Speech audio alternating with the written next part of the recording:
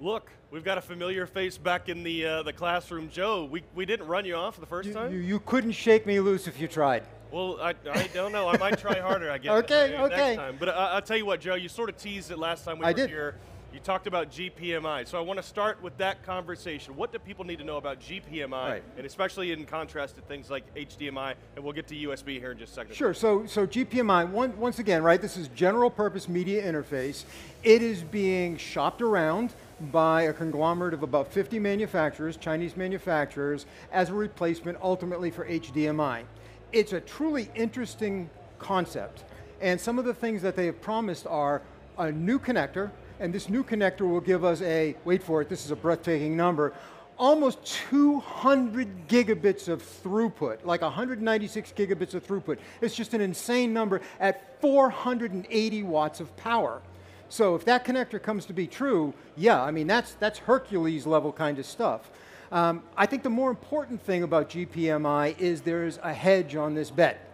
GPMI maps to universal serial bus, specifically USB 4 and USB Type-C connector. And while in that format, it utilizes the same bandwidth as USB 4, 96 gigabits per second, and the same power capabilities of USB 4, 240 watts, which is the extended power range of USB 4 or Type-C. So probably a really good idea, because starting in 2016, of course, we saw Type-C emerge in the marketplace, and I've been completely bullish on this since. I said this is going to change everything, and in fact, you can't get any digital device that doesn't currently have USB Type-C associated with it. Well, you're right. It's interesting because it's a standard much like HDMI that crosses over into the what I would say the consumer side of the business as well.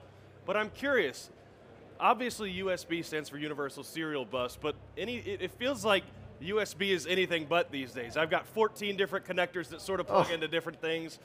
What can we actually expect to see from USB? Maybe even a centralized connector.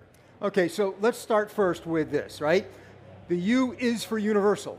Allegedly. And USB is absolutely a universal standard in how it transports audio, video, and control content, Ethernet content, between portable devices and fixed AV assets and fixed networking assets. Now here's the problem with that U, with that universal. It requires that we as an industry have the expertise to be able to explain to those clients, customers, colleagues, and coworkers what this U universal means, right? And what it means is this: not every cable does everything. Not every feature is on every device. It'd be great if it was, but the reality is some of these things have been changing over time. And I'll take you to, like, one of my favorites is, I'm a Google fanboy, I'll admit it. I'm a Google fanboy, right? But the problem with the Google Pixel phones is they didn't do anything to give us a desktop experience. Samsung was absolutely crushing them on utility. And this is where this universal USB-C became a problem, because I could take one phone and plug it in with one cable and get a picture, and I would take this ostensibly top-of-the-line Google phone, plug it in, no picture. Well, all of these things have kind of caught up, so we're seeing more universal DisplayPort over alt mode, but it's still incumbent upon the AV professional to understand that the feature set, how it operates, is also completely dependent on the link. And if we simply let people know that, look, I wish, horrible as the HDMI marketing is, and I'm sure I'll hear about that one, right? They have a color code, and if it's this lime green thing, okay, that's HDMI 2.1. Wouldn't it be great if USB did the same thing, so you could say, you know what, I don't have a purple cable, I need the purple cable that does everything.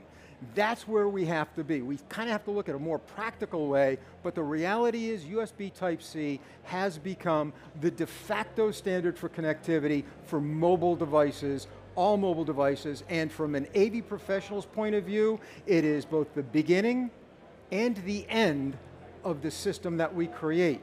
The beginning of it, because this is where our source products plug in, and the end of it, because in many instances, these are the connections that we're going to see on anything from displays to sound bars and other devices that might be located in a conference or a huddle space.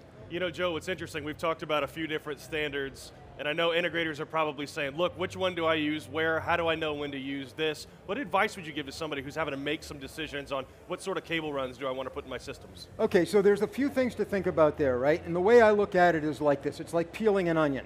If you have to go really long distances and have lots and lots of layers and do lots and lots of things, the best transport system in the universe is network transport. It's all about IP transport, but it's a transport system, right? We hear AV is IT. No, it's not. IT is a highway for AV. AV is so much more than that.